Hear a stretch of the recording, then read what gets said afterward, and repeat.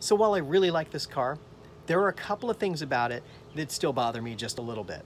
And one has to do with the phone and the phone connection, and I'd like to talk to you about that. Okay, so here's a kind of a silly problem that we have with the Tesla. If I get a phone call when I'm outside the car, it's like this.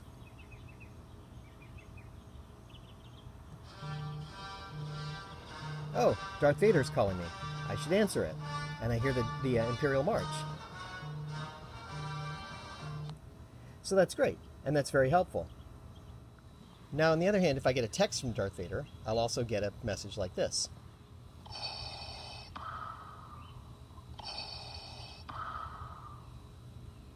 So you could hear the text sound that I have set up for it, and that's terrific.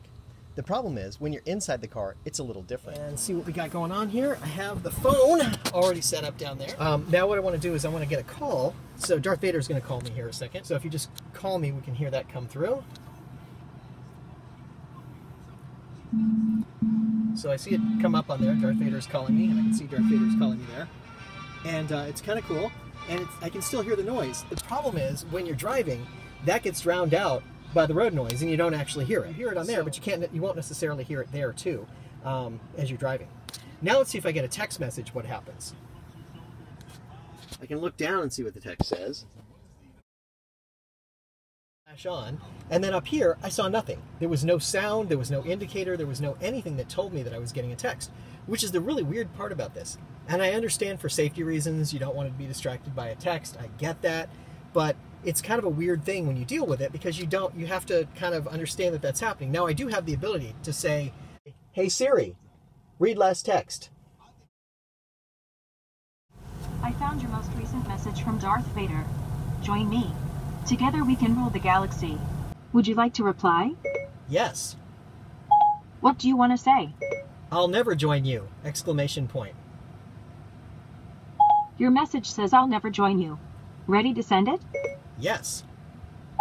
Okay, it's sent. So there is a way around it. You can talk around the whole system and be able to still text if you want to while you're driving, in a way. And I understand the safety feature, but it's kind of an annoyance that you can't actually do anything with texting. You know, so you don't actually have any indicator that someone's texting you. Again, safety reasons, I get it, but it'd be nice if it just gave you an alert, said there's a text or something.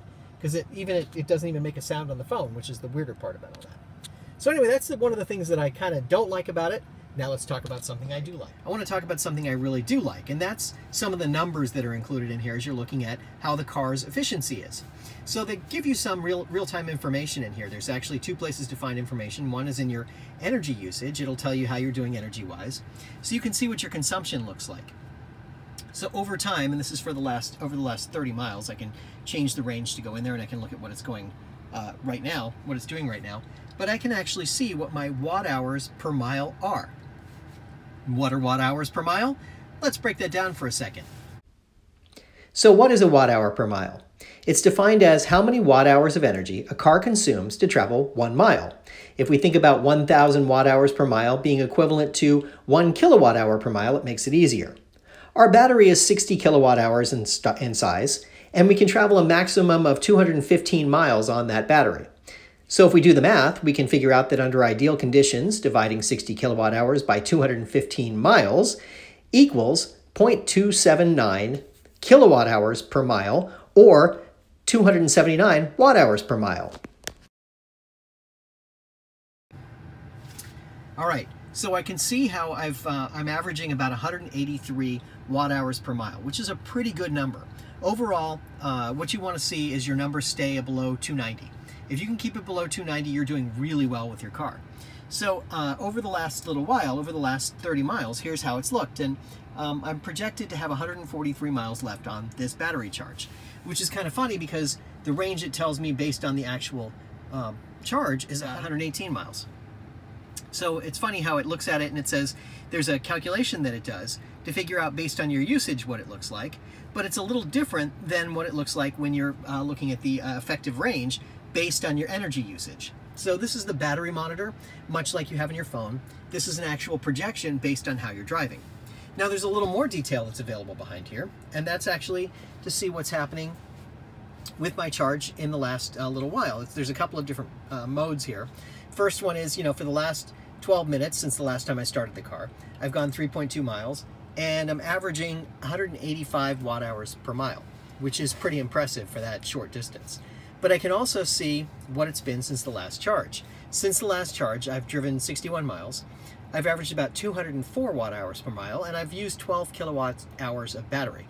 Remember that the battery is a 60 kilowatt hour battery, so it gives you a sense of how much I've used. So I've used about a fifth of the battery that way, right? So like a traditional engine, I can actually keep track of all the different information. I can have different trip counters. So we have a couple of trip counters on here. Trip A I use for various things, but it's really trip B I want to focus on. This is my lifetime of using the car.